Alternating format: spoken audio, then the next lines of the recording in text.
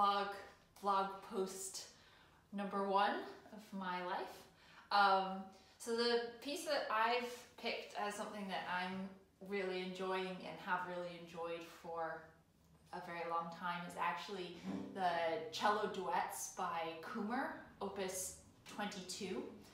It's a grouping of 3 of his duets, and it was a piece I actually first learned when I was about 11 with my teacher of the time, Anne Macy, and it's a really fun piece. The first one I've played the most. They get quite substantially harder as you go through from beginning to end. But they are a lot of fun to play because both of the cellos actually have essentially equal parts, with the melody and counter melodies swapping out between the first and second cellos. So it works really well for players of equal level as well as a teacher and a student. So after learning this for my very first time, it was a piece that I actually came back to over and over. Basically anywhere I went, summer camps, university, I brought these parts with me. Actually, I played it with my now husband when we went to a chamber music program in Oberlin, Ohio, together when we were 15 and 16, and we would sight read these pieces while attending Credo, just for fun, not really putting too much work into it. The music itself isn't necessarily the most brilliant, although Kummer does have a nice sense of composition and pedagogy, he himself being quite a proficient cellist. He studied with Swaagh, who any cellists out there will know, and actually took over from Swaagh when he retired from being principal cellist of the Dresden Court Orchestra. So he was a proficient cellist himself, but also created his own method of cello playing. So you notice in these pieces that he's thought out what technical things he's using and how the 2 cellos will work together. And you'll notice in the first movement that we're playing that it's a very clear sonata allegro form with an exposition, a development, and then a recapitulation, which is very useful for teaching. One of the things that is, when I've come back to this in years after learning it the first time, I played it, as I mentioned, with my husband, and then when I was studying at Peabody, I played this as part of the live music response to the Baltimore riots in 2015. And then when I started teaching my own students, I actually used these duets with them because they're such a good resource for teaching form, for teaching about chamber music between the 2 cellos, and for having students play together. So you can have one student play the first part and work with them in lessons, and have another student play the second part and then actually bring them together. And it's a really nice introduction to chamber music and alternation between melody and harmony without having to have a large group of musicians in one place. So that was something that actually made me like the pieces even more, was getting to teach them to students. So since we've been on lockdown, both my husband and I are working from home all the time, and it's given us time to actually play these again. And so we started off just reading them through for fun, and then when Nevis asked for some blog posts on pieces that we were particularly enjoying working on at the moment, this was the piece that came to mind first. So we're going to play for you the first and the second movement of the first duet.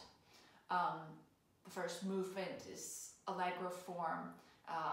We're going to skip the first repeat, and actually we have to pause for a moment to turn pages because we have 3 cellos in our apartment, but no second music stand. So we have the entire setup on one music stand, which works really well. We tried to play it earlier out the window for the butcher across the street, and the wind blew it all down and we had to stop. But that won't happen now because we've got the windows closed. And then the second movement is the andantino. And this one, the cello parts don't swap quite as frequently as they do in the first movement, where essentially every phrase is traded between. The first cello will play biam, bum, bum, bum, and then the second cello will play biam, bum, bum, bum. So it's quite trady-offy. But in the second movement, the first cello starts with this quite lovely melody, and the second cello is playing pizzicato. And then a little bit into the movement, the second cello kind of says, I would like to play the melody too. And so they take over, and the first cello switches to an accompaniment part with a middle section where we collaborate, and then back with a little recap with some extra ornamentation. So this is Kummer's duet number 1 from his opus 22. I hope you enjoy.